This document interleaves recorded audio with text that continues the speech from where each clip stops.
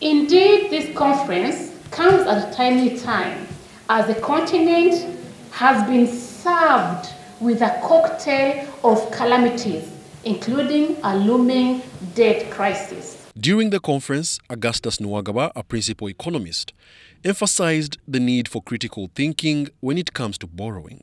He emphasized that it is essential to carefully consider the sources of borrowed funds, particularly avoiding short-term borrowing for long-term investments. Because we have got a number of models which have been tested, and it is important that we look at what other countries have done.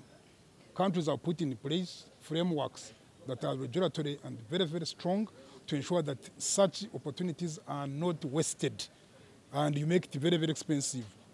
Additionally, the conference explored the impact of domestic borrowing on private sector financing.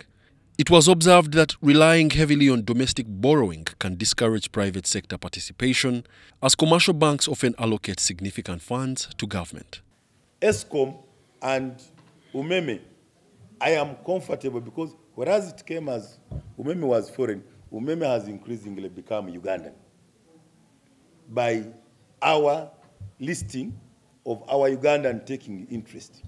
One of the notable examples cited at the conference was South Korea, which boasts the most efficient planning authority in the world.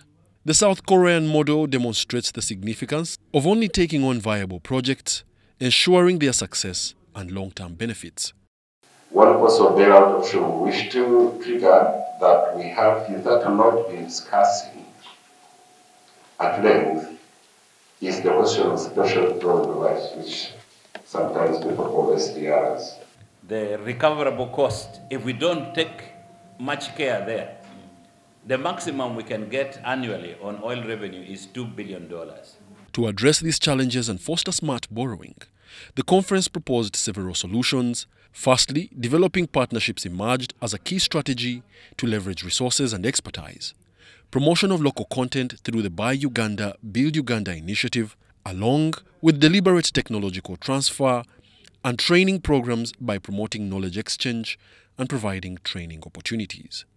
Wadulo Mark Arnold, UBC News in Kampala.